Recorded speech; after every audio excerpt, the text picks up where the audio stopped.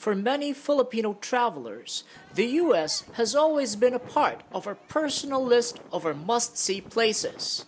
So, for all of those dreaming to see New York City, LA, or San Francisco, we all begin with the daunting task of applying for the US tourist visa.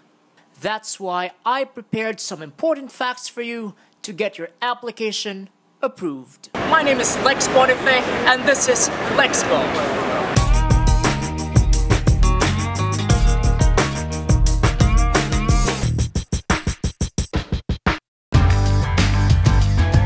Once you apply, the embassy will assume that you intend to migrate to the US.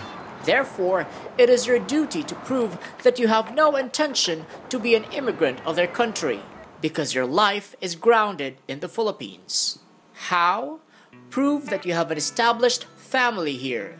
Properties, your career, economic, and social network are rooted outside the US.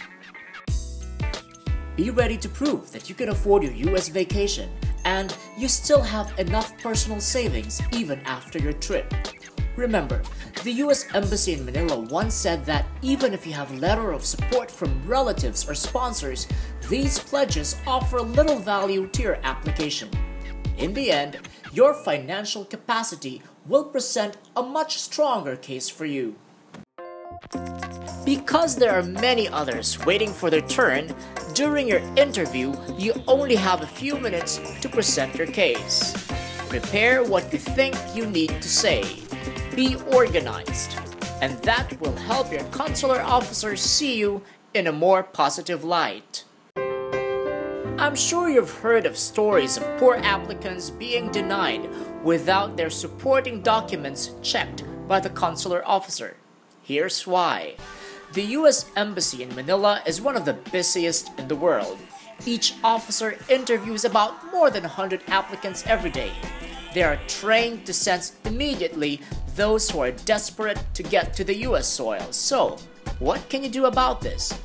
Aside from dressing up appropriately, you must appear calm and confident, and that will make a lot of difference. And here's the good news.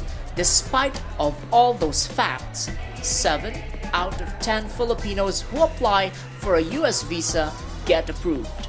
So, if you're honest with your application, just stay positive and there's no need to worry. I wish you good luck on your application and have a grand time with your holiday in the US. Please subscribe to my channel and thank you for joining me in this trip. This is LexGo.